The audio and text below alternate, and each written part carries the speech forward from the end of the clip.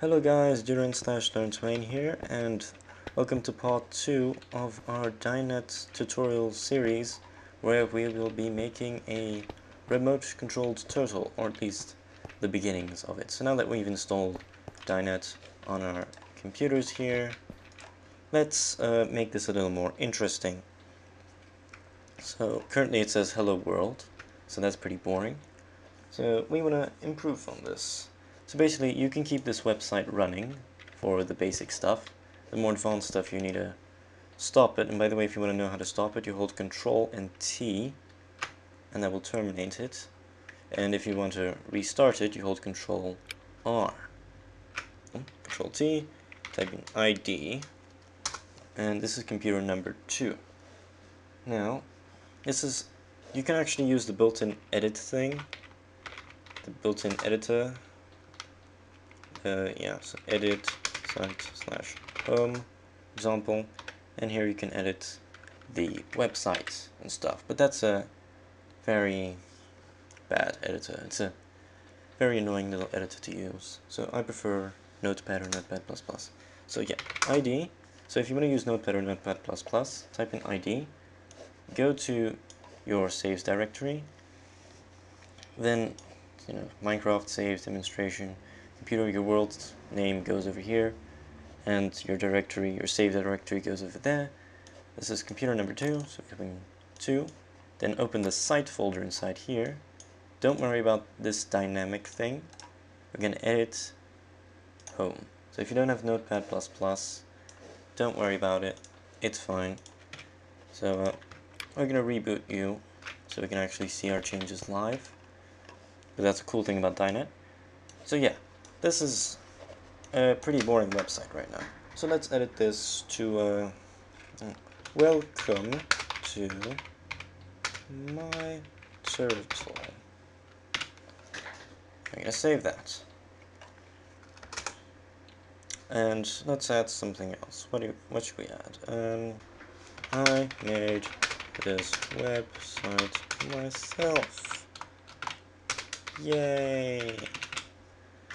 So just write anything you don't want there. You click refresh.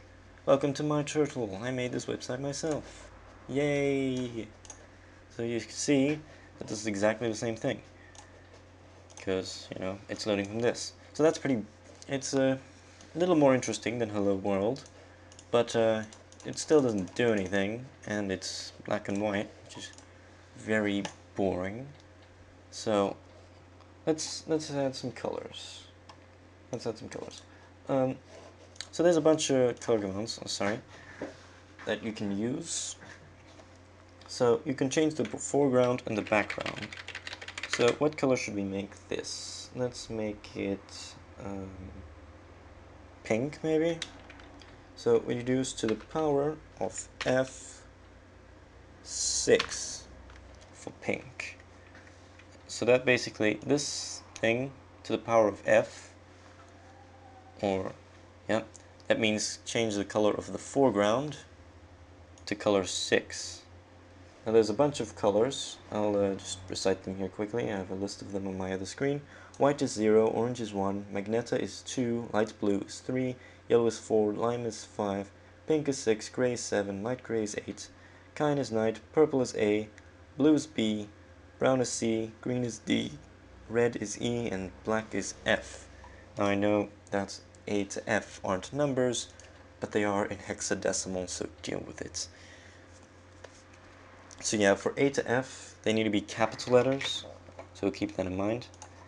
So if we save this to the power of F6, and we refresh this, you'll see that this is now in pink. Isn't that much cooler? So we can also change the background color of things to make it also more interesting. That's to the power of B, and then your color. So we're going to make it orange, which is color 1. Don't worry about remembering these numbers, by the way. There's a table of this in the description, and it's also included in the manual, which is included in the download. So if we refresh this, it's already looking much more interesting. So yeah, and you can, make it so that every second letter or every letter is a different color. a power of F, light blue 3. I'm just using some random colors here, so you can make it look all interesting and stuff. And you know, you can do some ASCII art in here. I don't know a lot of ASCII art. I don't know, smiley face. It's ASCII art. There, I get a smiley face. There you go. Something, I don't know, box. Let's do a box. There we go. I've got a nice little box. And you can color it in with the color functions or do whatever. I don't care. So yeah, that's your basic web page color syntax. Now let's do something more advanced. Let's add a website, a web page. So we basically go to here, and we want to make a new page. We're gonna call this. Remove that .txt part. We're gonna call it about, the about page. Yes.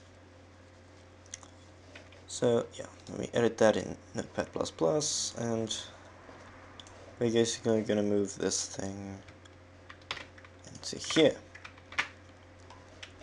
So okay, oopsie, didn't mean to click that. So now we've created a page called about. Don't worry about this dynamic thing. Don't delete it though. So we got home and about are two web pages. So now we can go my turtle 1/about, and you can access that page. You go my turtle 1/home. You don't need to write the /home bit. If you remove it, it'll automatically go to /home. So yeah, but typing that's a bit tedious, don't you agree? It's not how you browse websites these days. So what you basically usually have is hyperlinks about this website. So for example, like that, and you'd be able to click on it and go to the page. Right now though, it does nothing when I click on it. But we can change that. But to make something clickable, what you do is you add the squiggly character. Now to add the squiggly character, it's shift and then the key under your escape key. If you have the same kind of keyboard I have, the QWERTY. If you have like an AZERTY or whatever other types of keyboards there are, then maybe it'll be somewhere else, I don't know. Just the squiggly character, and then lock, colon, and then about, which is the page name. So if we refresh this, you won't see any change, but if you click on it, we'll now go to the about page. I can do the same thing here.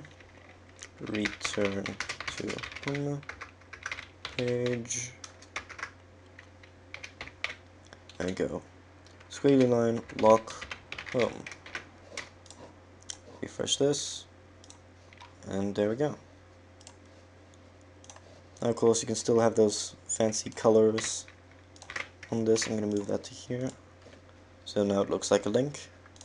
And yeah, there you go. You got yourself a basic website. Now you can make as many pages as you want, as many links as you want. If you want to link to other websites, you can basically go glob for global, and then your website name here, blah/home. We can also do, let's see, what's this website called again? My turtle 1/home. It's just basically the same thing. So I'm just using it to demonstrate something. You can go replace this to blah/home.